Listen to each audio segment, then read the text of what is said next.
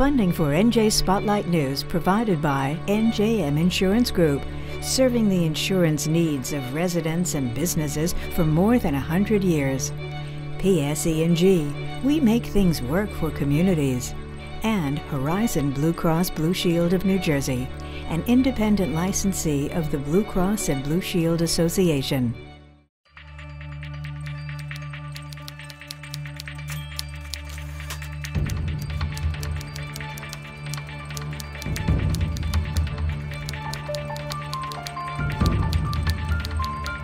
This is NJ Spotlight News with Brianna Venozzi. Good evening and thanks for joining us on NJ Spotlight News. Brianna Venozzi is off. I'm Michael Hill. With an abnormal Thanksgiving behind us, the focus changed from gatherings at homes to gatherings at stores and malls. It is, of course, Black Friday, but much like Thanksgiving, there was a lot of uncertainty about what it would look like as cases surge in New Jersey and all around the country. Today, the state is reporting 4,100 new positive cases for a total of more than 326,000 cases. Health leaders report 19 more lives lost for a total of nearly 17,000 confirmed and probable deaths. And as of 10 o'clock Thursday night, nearly 2,800 patients were hospitalized with COVID.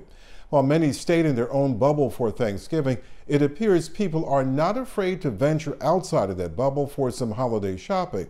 There may not have been hours-long waits in line, but retailers are still expecting a big boost to their bottom line as shoppers throw on a mask and hit the stores. Senior correspondent Brendan Flanagan spoke to shoppers about what differences, if any, they're seeing on a Black Friday altered by the pandemic. We're still here. We're here 7 a.m. It is weird that it's quiet. It's a little different. Black Friday bargain hunters defied the CDC's warning to avoid high-risk shopping at crowded malls today. But as they popped on masks to prowl the Paramus Park Mall in search of sales, they did notice the hand sanitizer stations. That spooked some people. You're petrified.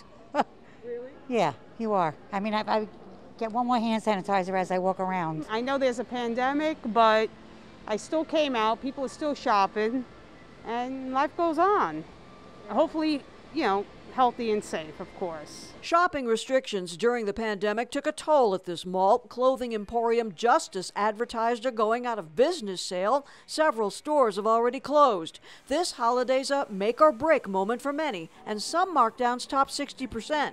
JB manages the Everything Embroidered kiosk. He says business is slow. It's not nowhere close to how it was last year or last Christmas, last Thanksgiving. You never know, December might get better. We saw that Abercrombie is shut down and a lot of other places are shut down. So there's less crowds, obviously, because everyone's going online, but it's sad because the businesses are shut. To me, it feels so empty. It would be crowded by this point already. So I think people are shopping online, obviously, and protecting themselves. But this is a tradition for us, so we didn't want to forego it. Other venues did a brisker business. Dozens of shoppers lined up at Cherry Hill's GameStop for hard-to-get next-gen gaming consoles. CBS reported the store had only 7 to sell. Garden State Plaza also drew a decent crowd, some standing patiently in socially distanced lines or waiting at the pandemic-inspired curbside pickup station. Nationwide, retail analysts estimate customers will spend upwards of $766 billion. Actually, some 40% started holiday buying during early sales more than a month ago. Oh, it's critical. As you know, Black Friday is the day that you're supposed to get back in the black after you've been in the red most of the year. So it is critical, and we're just hoping that everybody takes advantage of it. The National Retail Federation predicted sales for November and December could rise as much as 5.2% over last year. That's pretty optimistic, but the big shopping boom is expected to be online. Shoppers are expected to spend 20 to 30% more online this season. Meanwhile, local merchants hope folks will turn out for Small Business Saturday tomorrow and boost brick-and-mortar establishments. Montclair's rolling out the red carpet with free parking and music. It's a matter of survival, absolutely. This whole holiday season is. I was saying earlier, it was your civic duty at the beginning of November to vote. It is your civic duty now to go find your favorite small business and spend some money there. Already seeing closures walking around various municipalities and various towns in New Jersey. So we need everyone to get out and support local. The pandemic's killed more than 20 of Montclair's 250 small shops, but one not only survived, the eclectic chic boutique actually thrived by forging a formidable online presence to complement its in-store business featuring artist-made, one-of-a-kind wares. I'm keeping it as flexible as possible, that they can order from us online and they'll have lots of options. They can have their items held for pickup. We can drop it off right in their trunk. If they live local, we could drop it off right on their doorstep. The time frame's short with Cyber Monday looming on the shopping calendar. In Montclair, I'm Brenda Flanagan, NJ Spotlight News. For more on Small Business Saturday and shopping local and the important role it could play in keeping retail afloat this year, check out Rhonda Schaffler's interview with Al Titone. He directs the New Jersey District Office of the U.S. Small Business Administration. That's on our website at njspotlightnews.org. It's an added challenge in coping with restrictions of COVID-19. Those with developmental disabilities, unaware of the pandemic, don't quite understand why their freedom is being limited. It's a confusing time that can be a detriment to their mental health. Raven Santana explains.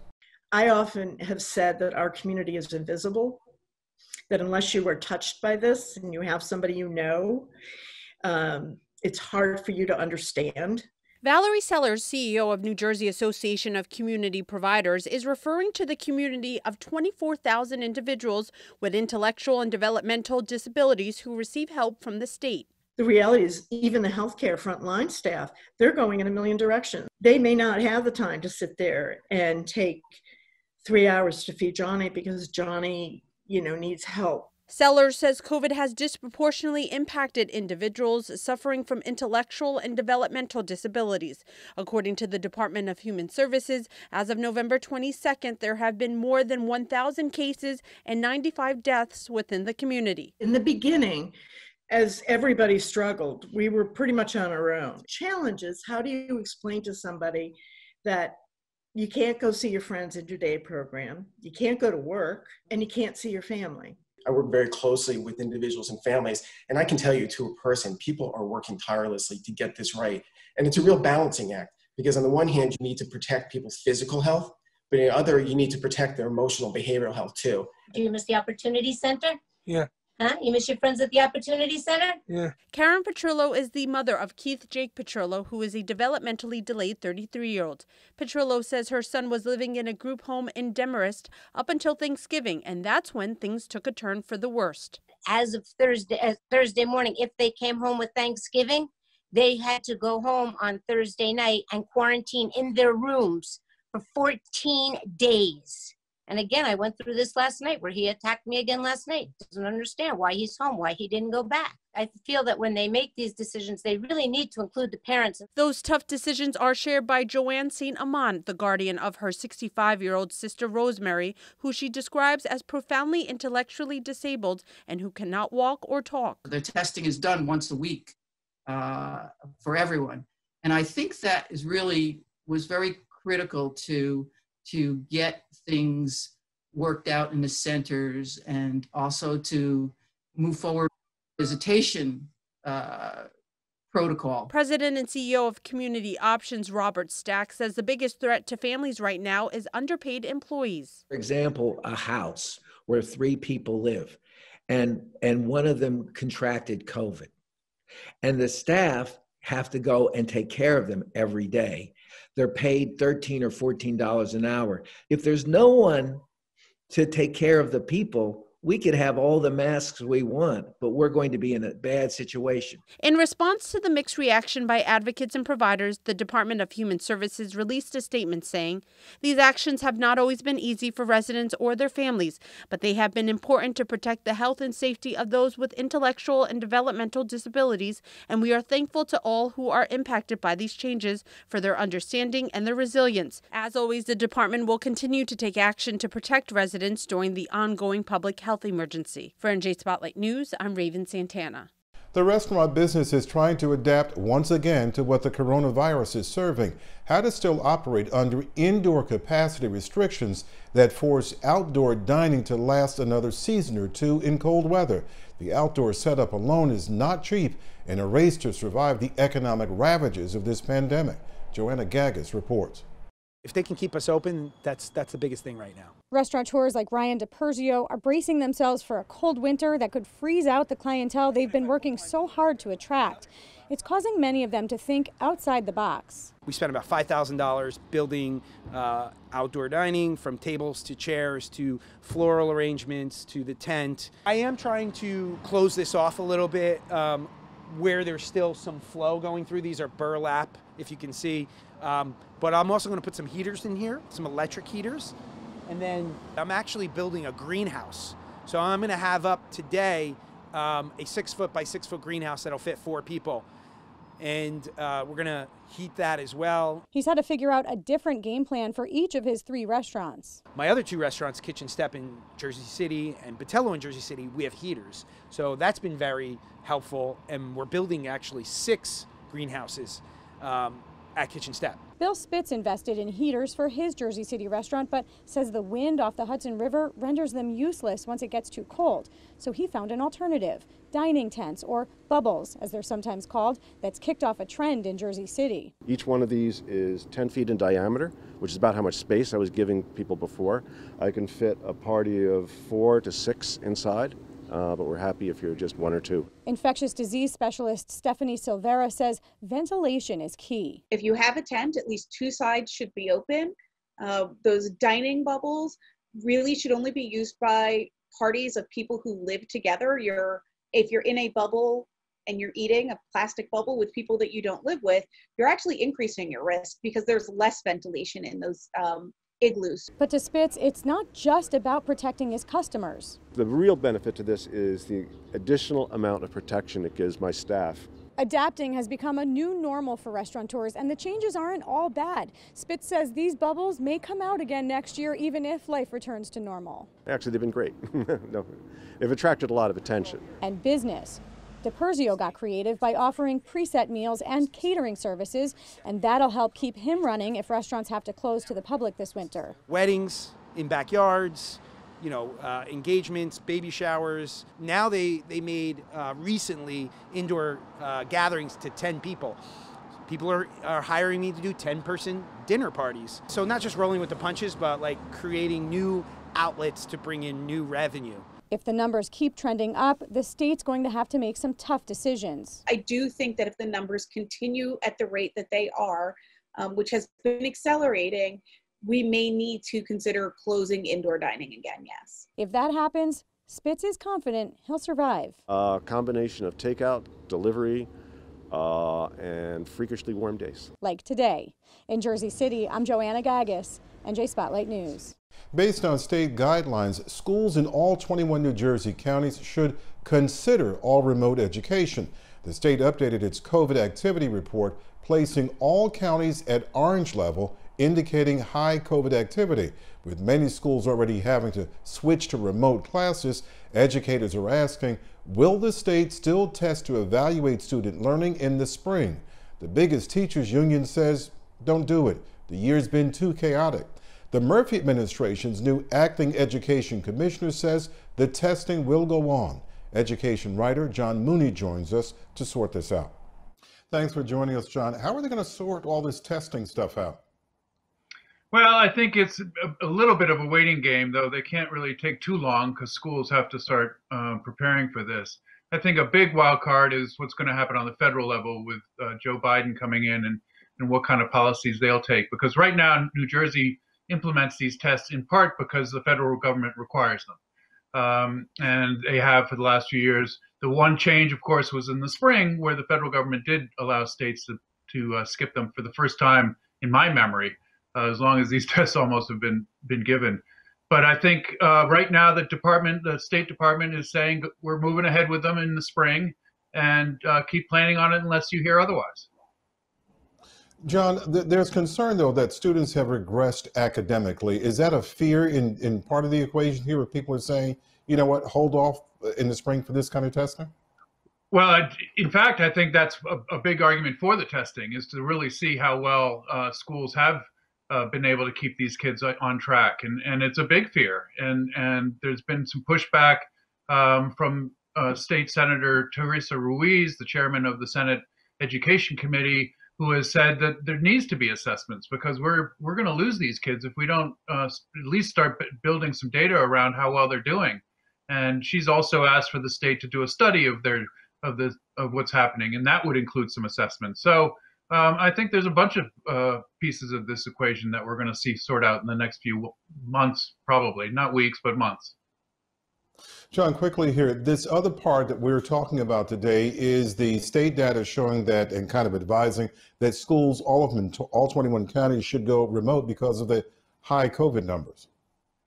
Yeah, the state keeps what they call a activity chart of every county in terms of how high their numbers are, and part of it looks like all counties now have moved into this orange zone, which does say that they should consider going all remote. I think personally they're already thinking about going remote. I mean, I think that's something under consideration. The big question is when these things start moving into this red zone, whether the state will order them to go remote, and that's not something that Governor Murphy has been inclined to do as yet. At least in the fall. So we'll, lots of eyes on these numbers, obviously. John Mooney, our education writer there. Thank you, John. Thank you, Michael. For more on how the state plans to handle the statewide evaluations in the era of COVID, check out John's full story at njspotlightnews.org. Big concerns about vaccines for protection against the coronavirus. The chief medical officer of Holy Name Medical Center, Dr. Adam Jarrett, warns they will not be a silver bullet. That's what he writes in his book, In the Time of COVID. I spoke to him about that and more. Dr. Jarrett, as you write, you say that this was not your first pandemic. You got your medical training at New York Hospital during the AIDS crisis, the AIDS pandemic. And you write, I want to read the specific quote you have here. I was haunted by the similarities, patients sick, scared, and alone as you compare AIDS to COVID-19. So patients were alone for different reasons. Patients are alone for COVID-19 because their families can't visit. And we tried very much, and I think we're fairly successful using electronic modes of communication, but that can't replace the face-to-face communication that is really an important part of a patient's recovering. During the AIDS epidemic, in my experience, patients were often alone because they were in relationships often with people that the rest of their family would not approve of. Regrettably, for the significant other and the patient, there were multiple situations, and they break my heart thinking about them, where parents who I guess thought they were doing the right thing were doing the wrong thing, and they had the significant others removed from being involved in their loved one's care, which was heartbreaking. You're talking about new diseases, and you say evolving lessons. Do not blindly accept guidelines, especially when working with a new disease. What do you mean by that? So this is a tough conversation because I'm very proud of the work that the CDC does in this country. But I have to be frank, I think there are times that we need to look at what the CDC is saying and make sure that it applies to our situation. So I go back in the book and I talk about the Ebola crisis. Now, thank goodness the Ebola crisis did not become a major issue here in this country. But if you look at what the CDC recommended initially for PPE for Ebola, to be frank, it was wrong. It was inadequate.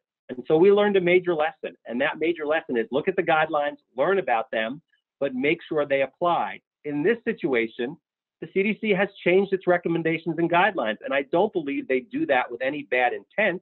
I believe they make decisions for what they know at the time, and then they potentially alter their guidelines. And to be very frank, it doesn't always apply to the clinical situation. You write in the book about vaccines.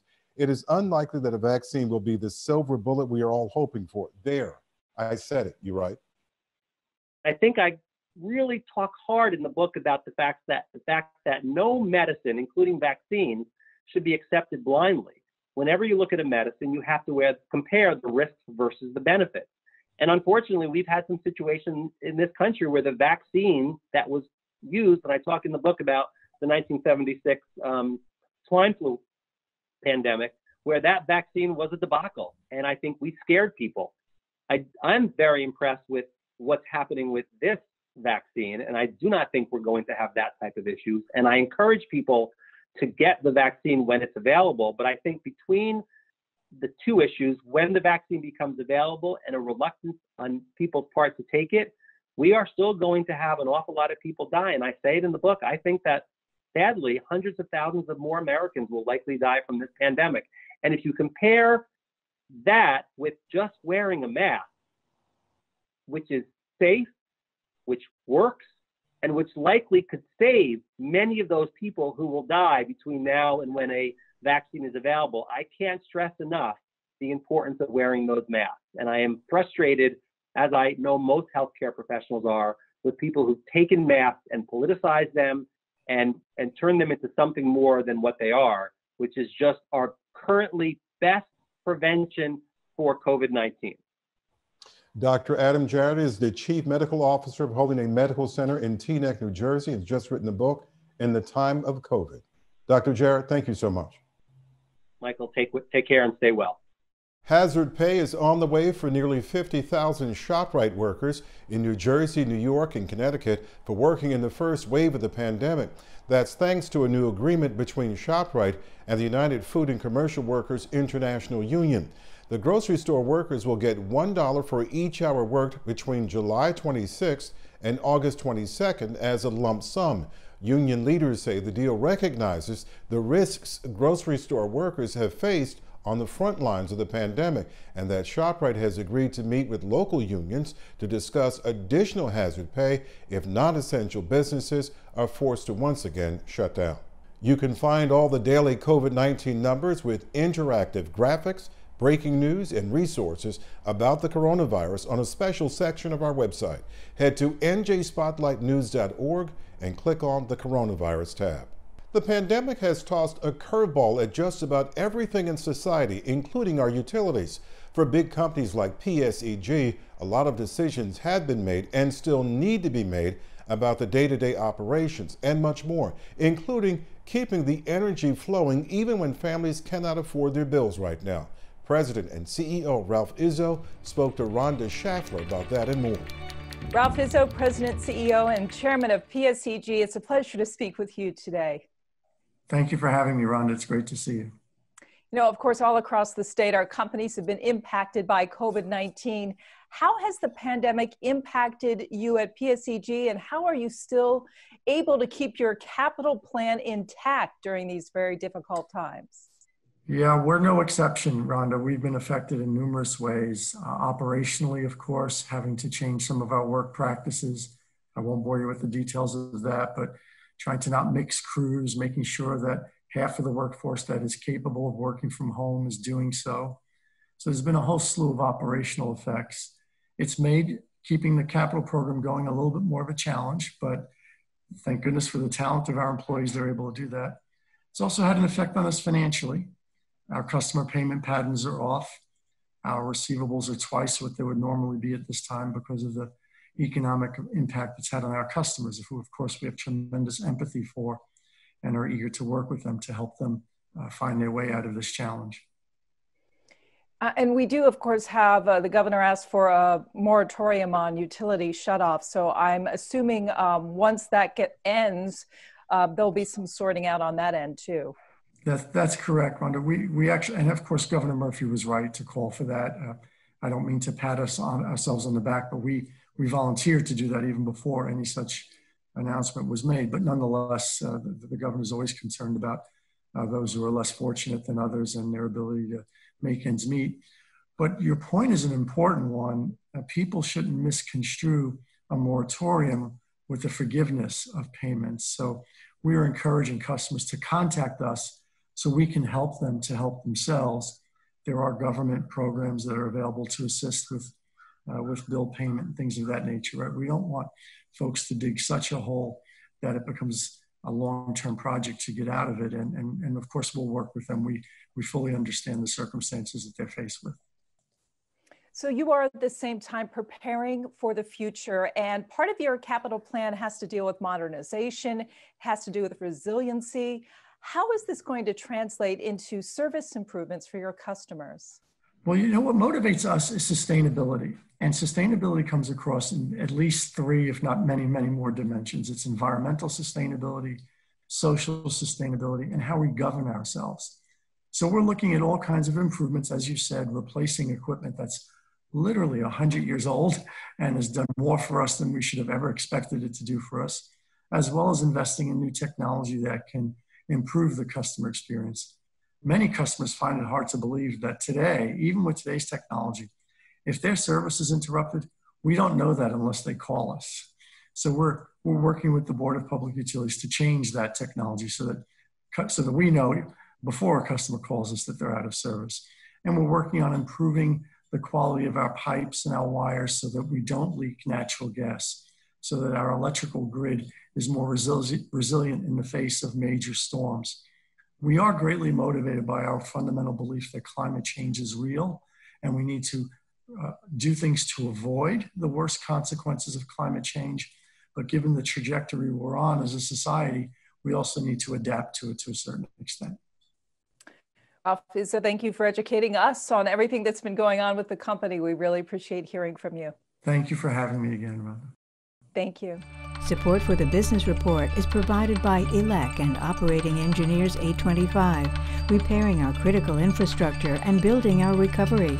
Learn more at elec825.org.